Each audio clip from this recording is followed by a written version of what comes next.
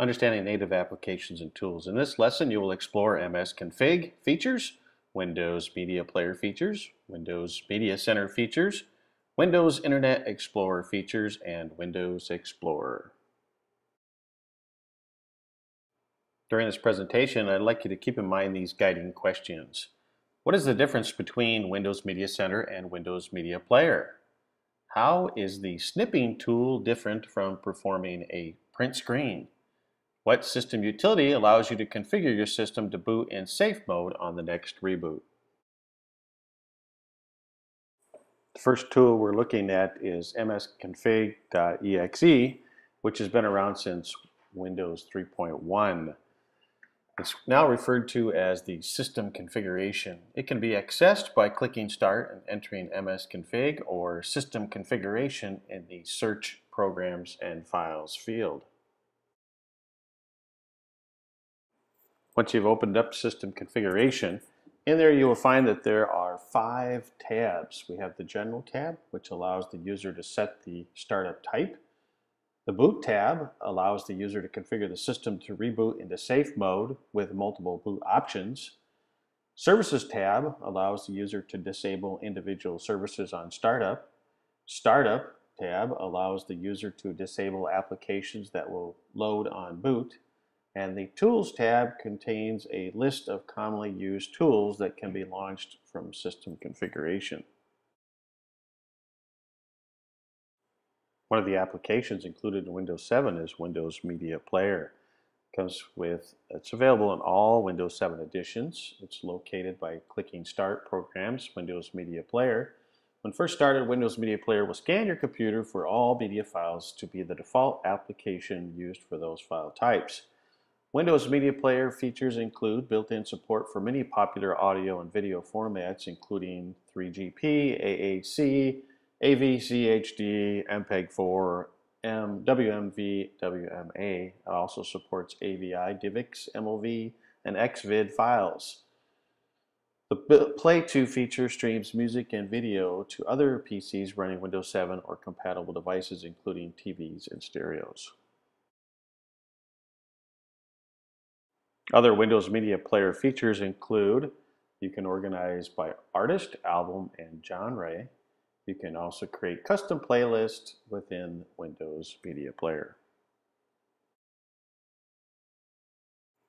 Windows Media Center is another application that comes with Windows 7. You can use it to view, pause, and record HD TV, watch DVDs, listen to music, display photos, view online shows, share media from one PC to another PC and to other home and business capable devices within the Home Group feature in Windows 7.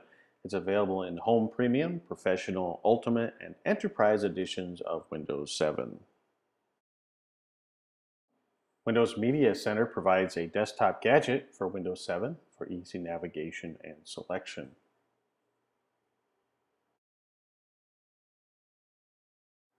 Another application which comes loaded in Windows 7 is Internet Explorer, which is Microsoft's free web browser.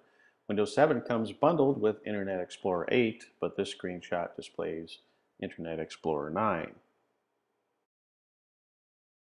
The latest version of Internet Explorer boasts performance improvements over its predecessors using hardware-accelerated text, video, and graphics.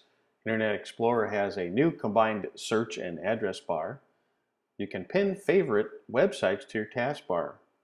This feature is only available in Internet Explorer 9. A safer internet browsing experience has been made available due to the following safety features. Activex Filter in Internet Explorer can help you make an informed decision about every ActiveX control you run by giving you the ability to block ActiveX controls for all sites and then turn them on for only the sites that you trust. This can help improve your protection against risky and unreliable ActiveX controls.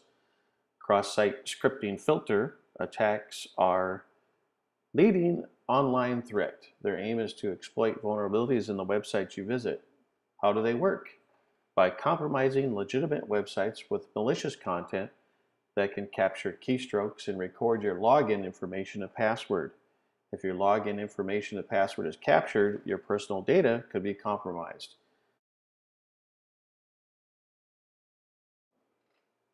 Windows Explorer is used to navigate through your Windows file system. It contains several time-saving features to manage your desktop experience. Jump List is a list of frequently accessed files, folders, and applications which can be pinned to a jump list. Improves search speeds. Windows Search can index derives for quicker search results. Libraries can filter volumes based on file types such as media, documents, or custom filters. And favorites, folders can be dragged to the favorites list for quicker access. To pin a recently used document or folder to a jump list, right-click Windows Explorer icon on the taskbar. This will display recently used folders and documents. The tool I found useful is the Open Command Window Here tool. You can jump to a folder in a command window by holding down the Shift key, right-clicking on the folder, and selecting Open Command Here. Very useful when trying to get a command prompt in the current directory. Here's a list of some of the questions I want you to discuss with your group. What Windows Media application allows you to watch TV programs over the internet?